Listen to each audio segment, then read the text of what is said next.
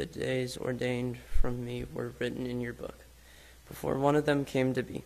How precious to me are your thoughts, God! How vast is the sum of them! Were I to count them, they would outnumber the grains of sand. When I awake, I am still with you.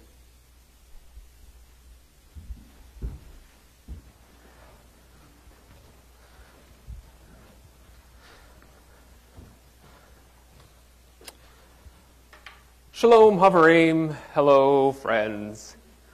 It is cold out. I'm going to try that again. It is cold out. Some of you got it. All right. How cold is it? Well, I mean, it's so cold. Like many of you have had issues with plumbing. I know that we had one day where our pipes froze in our house.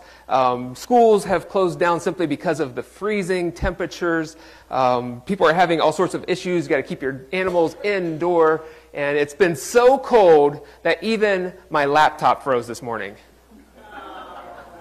But it's probably partly my fault because I left too many windows open. Oh.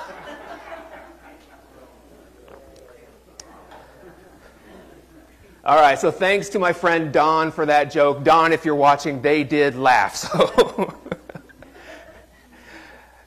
all right, so I don't think of myself as a creative person. You know, I see people that are just really gifted artistically, people who can draw and paint. I have problems with stick figures. People can't discern, like, is that a dog? Like, no, that's my family. I can't draw. I can't paint. I'm not overly musical. I don't have the ability to make things out of pottery. Like, I just don't seem to have those traditional gifts. So when we talk about people being creative, I'm not one person that comes to my own mind. I have surrounded myself, it seems, with creative people. I know really gifted musicians, gifted artists, people that can produce things of great beauty. And it's interesting for me to hang out with these people with their creative mind and knowing how their minds just kind of work differently. But the more time that I spend with people who are creative, the more I realize we have a lot in common.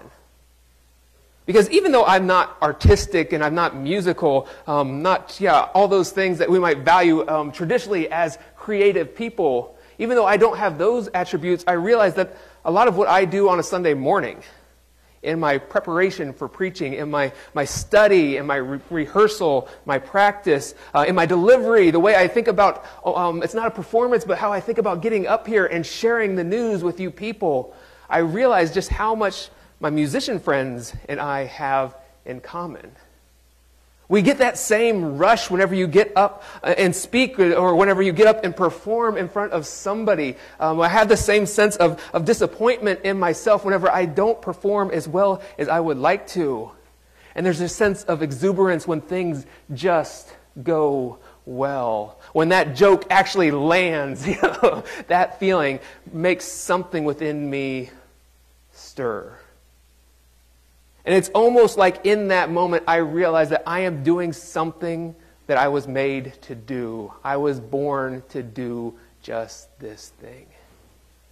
So in many ways, yes, I don't consider myself a creative person, but I think perhaps we need to expand our understanding of what it means to be a creator, a creative person. Because often we limit it to those very few fine arts kind of things, and those things are great, don't get me wrong. But I think that we are all called to be creators. And I say that with a small c, like not like the creator. Like you are not God. Don't let this go to your head. But I do think, as I told the kids, the Bible tells us that we were created in God's image. And God, the Creator, is a creative God. God created us in His own image to be creators. So today what we're going to do is we're going to walk through this scripture that the kids read for us this morning. We're going to look at some of the details that are in that text and see how God is calling us to move beyond just this image of a church that is known by what we can and cannot do, by rules and regulations.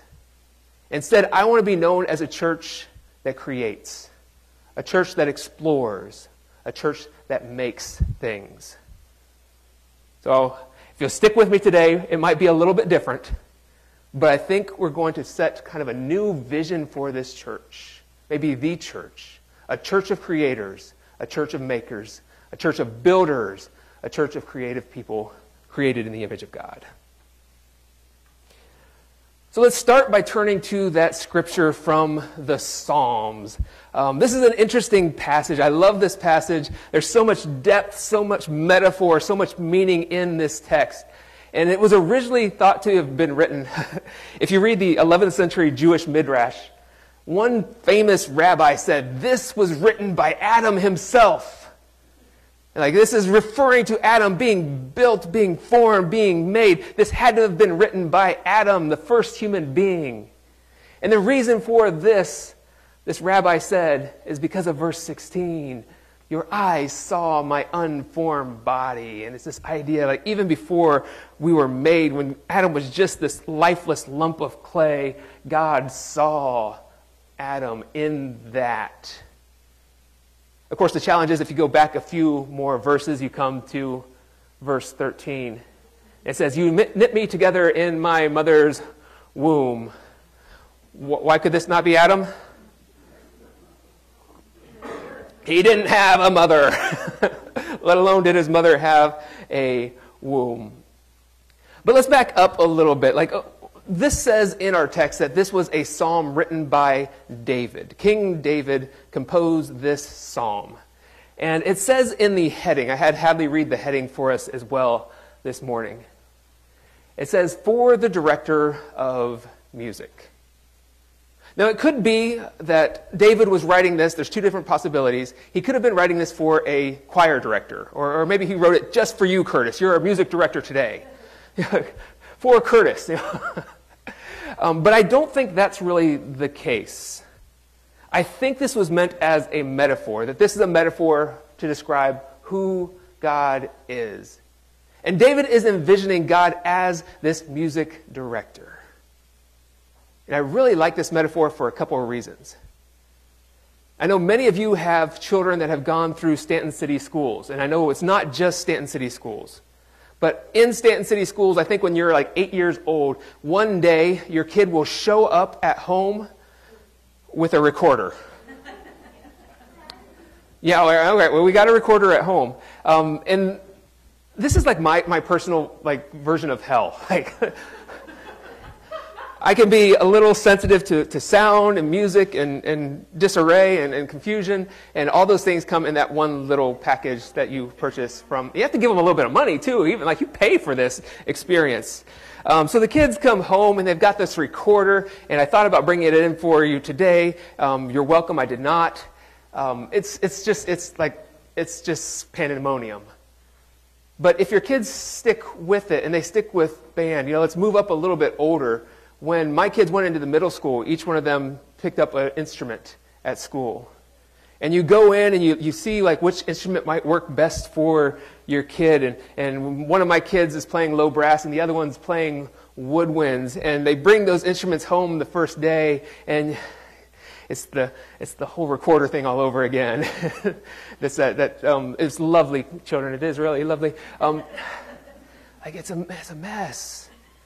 And then they keep playing and they keep practicing, and the beautiful thing is, after 3 or 4 months, they have their first Christmas concert. And somebody took all that noise, and turned that into something beautiful. We heard Frosty the Snowman, we heard Ode to Joy, played by kids who just a couple months earlier didn't have a clue how to read music, let alone make a decent note on their instrument. And all of that I give credit to who? I give it credit to the band directors. And I think about this as a metaphor for God. God takes all of these noises, all of these disturbing sounds, and these people that are disheveled and all over the place, and God brings them together and makes something harmonious. And we still haven't even got to verse 1 yet of this chapter. So David begins. He's like, I am writing this for the great director of music. But I think the real point of this passage is both about knowing God and being known by God. So verse 1 says this. This is David speaking to God. He says, you have searched me, Lord, and you know me. The first thing that I would have you notice, and it's very easy to skip, is that he uses the second person singular pronoun. Like, he's not speaking of some distant deity, like some ancient God that he doesn't believe any longer exists, or some God he's never met. Like, he's speaking directly to God. When you are speaking to someone, you use the second person singular. I would say, Lowell, you are looking good today in that jacket. If I was speaking to someone else, I would say, he looks good in that jacket. So who is David speaking to? He's speaking directly to God. And not only that, like, he uses, you see this word right here, Lord, it's written all in caps. And it's not like David is just angry. Like, that's an angry font there. Lord, you have searched me. When you see Lord written all in caps in the Hebrew literature, it's a reference to what we call the Tetragrammaton. The Tetragrammaton is the holy name for God. It's the name that Hebrew people to this day still won't speak out loud because they believe they have to honor God's name and keep it holy. This is the word that we probably will translate or pronounce as Yahweh today. We don't really know how to say it because the Jewish people won't speak it out loud. If a Jewish person was reading this text, when they got to the word that's written out as Yahweh, they would say Adonai, which simply means Lord, or sometimes they'll say Hashem, the name. David calls God by name. You remember the first time your best friend called your parents by their first name? Or your kids' friends called you by your first name?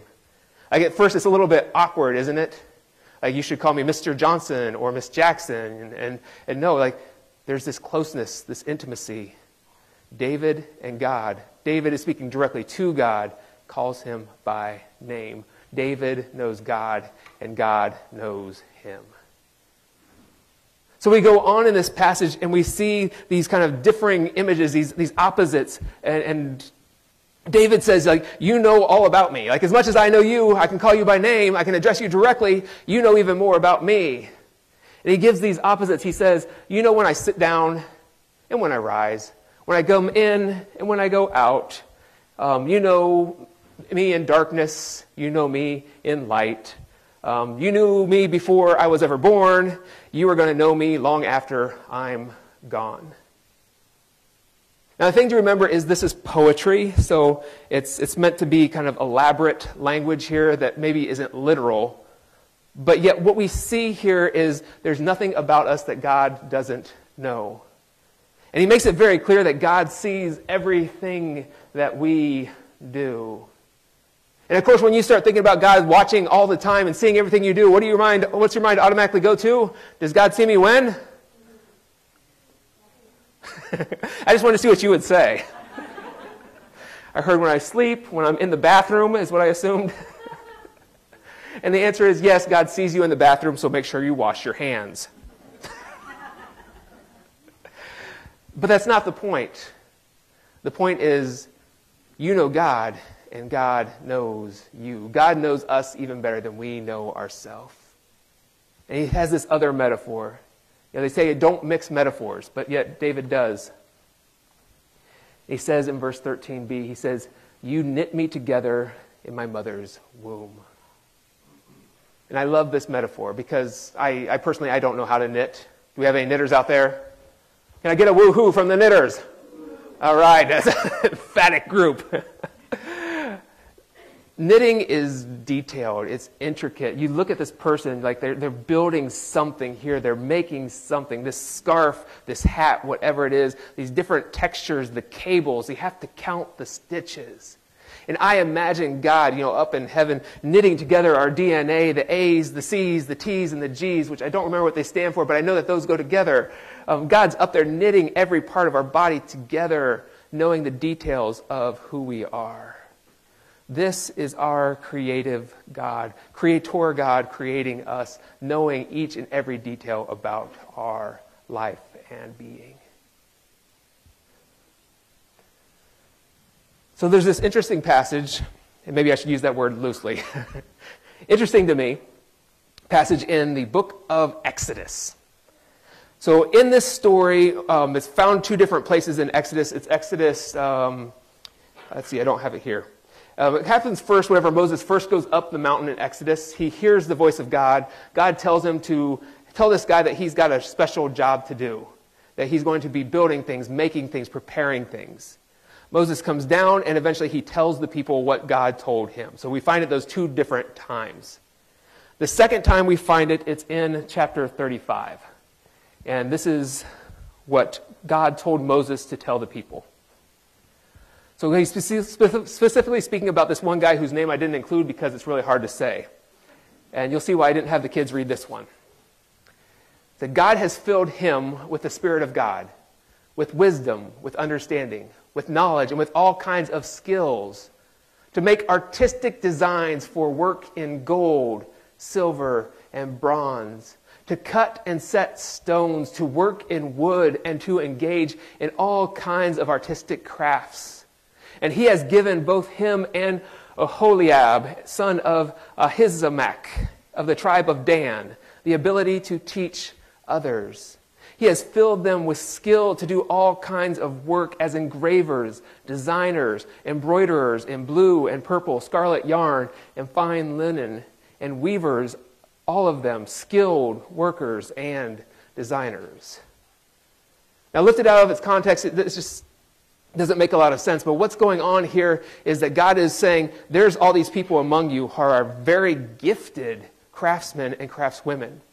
People who can make, people who can build. And these are people who, specifically it says, they're filled with the Spirit of God. Like, this didn't just happen. This is God working through these people. And they're supposed to make these things, build these things for use in the temple, which will be built. At this point, they're making them for the tent of meeting. All of these things. And you look at it, it's like people who are working with gold and silver and bronze, stone cutters, people who are doing woodworking, making all of these beautiful artistic crafts. One of the things that they're gifted is the craft of teaching one another, embroidering, weaving, all of these things. God's saying, you have been gifted to do these things for the glory of the kingdom. And it makes me think, as I said earlier, that sometimes we become so limited in what we think is creative, what we think is artistic, that we tend to lower other things like this is a secondary kind of act, or less of creation, or less of being a creator. Preaching or teaching or woodworking or cutting stone, these are listed as gifts from God to make this world a more beautiful place. So I'm thinking, as people created in the image of God, a creator God, who made the heavens and the earth, who built the mountains and the sunset, who caused the rivers to run and the streams to flow, we, like that God, whom in his image we were created, are called to make this world beautiful for God's glory. So recently I read a book that I think kind of hits at this. And this is where my kind of visioning for the church kicks in. And I read this book by a guy named Shabad Ahmed. He comes from Singapore. His parents were Pakistani. And he taught at schools in the United States. So you can see, like, he's from all over the world. Like, he's been all these different places, all these different experiences. He writes about religion. He writes about the theory of religion and asks the question, what makes a religion? And Ahmed calls people to move beyond traditional concepts of religion. I know this is a little abstract. But what he says is, too often we have defined religion by what is restrictive and what is prescriptive. That is what you cannot do and that what you must do. Here's his somewhat pretentious words right here from Ahmed. He says, traditionally, concepts of prescription, restriction, homogenization, monovalency, orthodoxy, and agreement have habitually and almost universally been given constitutive pride of place in conceptualizations of religion. Right? Amen. You got that? Prescriptive. What does that mean? That means you have to do something. You are prescribed to do something. Restrictive means you cannot do something. You are restricted from doing that. The homogenization, monovalency, orthodoxy, agreement, that's all about being of one voice. And he's saying, these aren't necessarily bad things. But why are they given the position of authority? Or why is that how we define what is a religion? And if you think about it, what has defined the Mennonite church? We talk about the things that we can do or must do and cannot do. Mennonites are people who do not go to war. Mennonites are people who must live simply. Mennonites are people who must serve one another, who must forgive one another. Now, just be honest, like those are not bad things, right? That's good to serve one another. It's good to forgive one another. He's not saying stop doing those things. But he's saying, why do we define ourselves by what we don't do and what we must do? Instead, he gives us two different categories. He says, what if we were known as people of the explorative and creative nature? Like, what if we were known by what we make and what we can produce rather than what we cannot do or must do? So I started thinking, starting applying this to the scripture for today. And the first thought is, this is just weird. Like, why would we be known by the things that we make, the things that we produce, or being creative people? But looking back at the Bible, how much of what is in the Bible is about what people were doing or making or creating? Entire books of the Bible are based on the creative enterprise of God's people. The book of Psalms, that's a book of songs. Like it was just written so that it could be set to music and sung by God's people in a place of worship. There's another book in the Bible called the Song of Solomon. Like, this is creative writing, and it's either meant to be a song to God or maybe even an allegory about God's relationship to the church. Either way, read the Song of Solomon, and it's really creative. Young men, if you really want to know about how to talk to a woman, read the Song of Solomon. Your hair is like the goats as they descend from the mountain. You feel it, right? Makes your heart go pitter-patter. And I'm not just making that up. Read the book. Where was I? You look at these stories from the Bible. There's so many times when people are celebrating and they do what? They sing. When Mary finds out she's pregnant, she sings. Many characters in the Bible, as they cross the Red Sea, they sing these songs. It's about creating. It's about exploring, asking what does it mean to be a follower of Jesus. Now, neither Ahmed or I am saying let's do away with all the prescriptive and restrictive side of religion. And I'm not saying that we need to stop believing that Jesus is Lord. Don't think I'm going that direction. But can we be known by what we make, what we create, what we build, what we explore? And throughout history, Christianity has been known for some of the greatest pieces of artwork in history. For instance, here is a reproduction of Da Vinci's Last Supper. I probably didn't need to tell you that. You knew this one. We've got things like Michelangelo's David, who I intentionally cropped from the waist up. Absolutely gorgeous piece of work. We look at some of the medieval and later musicians. We have people like Beethoven and Bach who wrote large pieces for the church. Handel's Messiah, that is meant to be Christian music, creative and explorative. And even things like architecture at one time. This is the Notre Dame Cathedral in France. You look at the beauty of this. Someone created this for the glory of God. So my question for us today is, what do these things say about our belief system? What does it say about our theology? The beautiful things that we create, what does it say about what we believe about God? So I got a little bit closer to home. I started thinking about some of the things that people in this congregation have made. And I turned to some thoughts about the relief sale. And I thought about some of the things that you all have submitted to that place as well. I won't say who made what, although somebody's not here today, so I can point out that she made this fire ring. That's gorgeous. This cousin of this one is out in our hallway. And maybe you can see this coffee table, the outline of the glass top. All these things were things that people in our church made with the skills, the gifts that God gave to them. So what does it mean? What's the theology of these things? Well, I think we could go a number of ways with it, but I would say each one of these things were donated with a labor of love from these people in this church so that money could go to help other people as well. Each piece tells a story. And I started thinking more like, well, yes, music and woodworking, cutting things out of metal, these are all very Mennonite artistic forms. But what would be the cream of the crop, the top level? If we think about Mennonite art forms, what would it be? I was going with the one I heard back here about quilt making. Yeah. Here's the thing about quilts. If you've never been a part of the process, maybe modern quilts are made a little bit differently. But just think about how quilts are assembled. First, somebody has a bunch of old scraps. You start with material that maybe you made a shirt or some pants out of, but you have extra material left over afterward. And most people would do what with extra material? You throw it out. Not the Mennonites. Because there's a chance we might use it one day. The person is acquiring all of these different scraps and pieces of material, and in that process, they're starting to think about a vision for what that could become. And they start sharing that vision with other people as well, with friends, with people from church. And one day they sit down and they start bonding one piece to the next.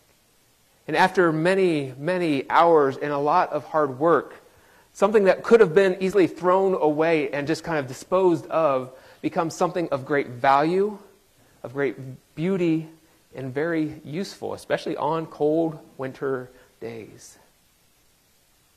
Now, I think we can use that and ask the question, what theology is there in a quilt? Use it as a metaphor for the church. We are made up of a bunch of raggedy old people. People that sometimes the world would say have no value. Just throw out, get rid of. But somebody, some being had a vision for those individuals, and they joined them all together. And the more you get together, the more you bond one to another, the more strong and beautiful they become. I believe that we as a church could move from focusing on the prescriptive and the restrictive to focus more on the creative and the explorative. Not that we forget about all those things, not that we put aside those good things like nonconformity and living simple, not that we forget about those things. But what if we were known by the things that we make? And asking the question, how does that speak into what we believe? We were created in the image of a creator God to be creators. And I think there's something there to be explored. Please join me in prayer. God, on this Sunday, we come together on this cold day, and we realize that we are about the same as a quilt. A bunch of people gathered together from different backgrounds, different pieces of cloth, bonded together around one central message about the love of Jesus Christ. And Lord, as we go into 2024 a little bit deeper, may we consider ways that you are calling us to be creators, creative people, created in your image. And help us, Lord, to ask the questions about what that means to the watching world. Help us, Lord, to be more like you each and every day. In Christ's name we pray. Amen. All right, well, this brings us to the portion of our